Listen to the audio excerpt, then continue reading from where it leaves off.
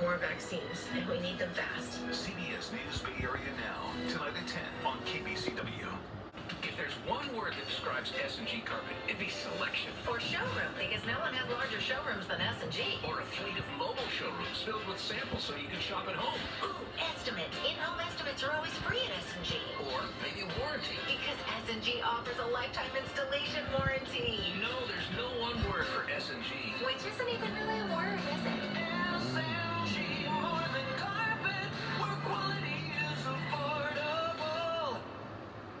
This could be the deadliest hurricane in Florida's history. Now, the most important stories from across the country and here at home. A deeper dive into the biggest stories impacting you and your family. We are preparing for the potential of thousands of families that are going to need assistance. Raising awareness to save lives. Join the ranks and get to donate blood. Plus, stories of hope and inspiration. She doesn't stand out as a female. She stands out as a football player. I'm Tom Hansen. First, to your local news.